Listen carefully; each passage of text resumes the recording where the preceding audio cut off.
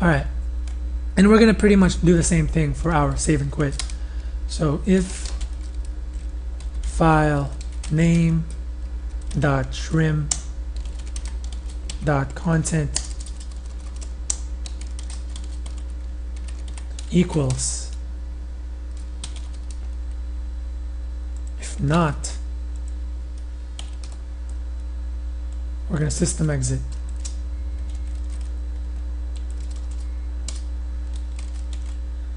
Now if we run our application, it should run the way we want it to.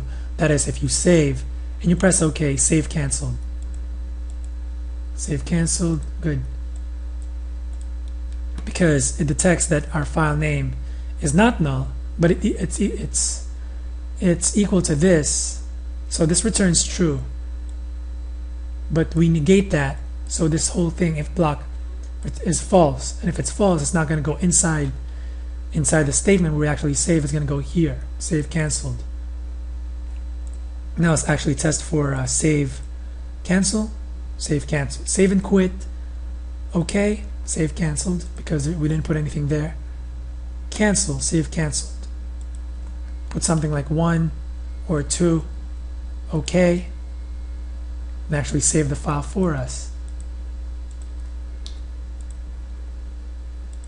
Again, let's do it again. Let's say 1, 2, cancel, save canceled. 1, 2, it's still saved. It overwrote our save file. Now that's too dangerous. Our user might have stored a hell of a lot of data inside this 12.ser, and then he starts a new instance of our application, and then he creates a new library, and then he saves at with the same name. He's going to overwrite his old save file, and basically is going to sue us or complain to us that, hey, I've saved so many files and now it's gone because you guys didn't prompt me if I want to replace a currently saved file in the same directory. So what we're going to do is actually, when we're saving the file, we want to detect, when the user presses OK, we want to detect if there's already a file name in our current directory that has the same name as the user put inside this text field. So let's do that real quick. It's very simple. And the way we're going to do this is just go over to the top of our library system, and we're going to declare another file. We're going to say file, save file. And again, we're just going to go to our init event attributes, initialize that to null, save file equals null, and go down again to our save here. Now what we're going to do is instead of this as our parameter to file output stream, we're going to create a new file. We're going to say save file equals new file with the following name. I'm just going to cut this, and we're going to pass in this file, the save file here. Now there are different constructors. That's why we can pass in a string or a save file. But now we want to check, before we create this, we want to check if a save file already exists. And let me just show you guys the documentation for this. I know you can just read it on your own computer, but let me actually show you what it says. Here it says it tests whether file directory denoted by this abstract path name exists. Alright, so if the save file exists already,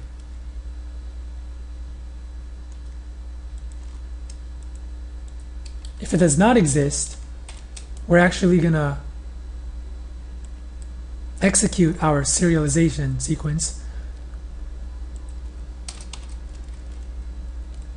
However, if the file does exist, else if the file already exists, we're going to prompt the user that, hey, do you want to override this?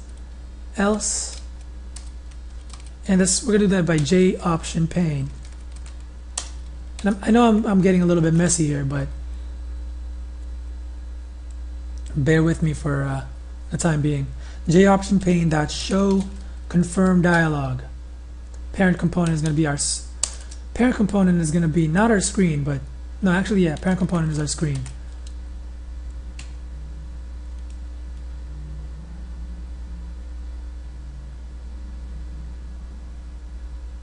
And it's going to be do you wish to overwrite,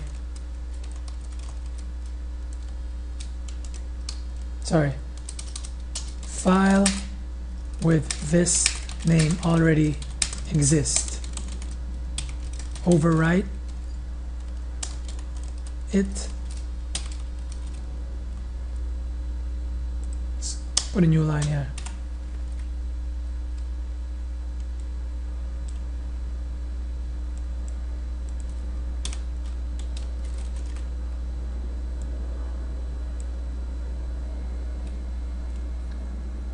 Save file does exist. If it exists, okay, good. Does not exist, we'll go here. Save file with this name already exists, overwrite it. Actually, you haven't used this show confirm dialog yet. This is actually my first time using it. So if you just give me a moment to figure out what I need to do here. Alright, I want you guys to delete what we just did, and we're going to use a different constructor for the J option pane that we're going to use. So show confirm dialog, and you want to pick the one that has the parameter option type. This one right here. The parent component again is a screen. Message is going to be file name already exist. New line. Overwrite it. The title of our dialog frame is going to be warning. Option type. Now the option type is going to be, let's see here. Option type, an integer designating. So we just want the yes no option here.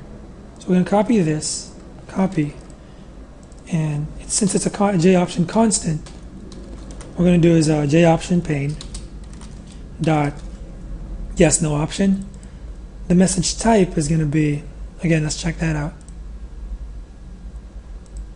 Thank you, Eclipse. Message type, an integer.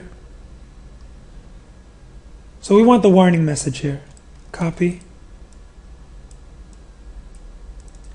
J option pane dot paste, and then semicolon, Control Shift F.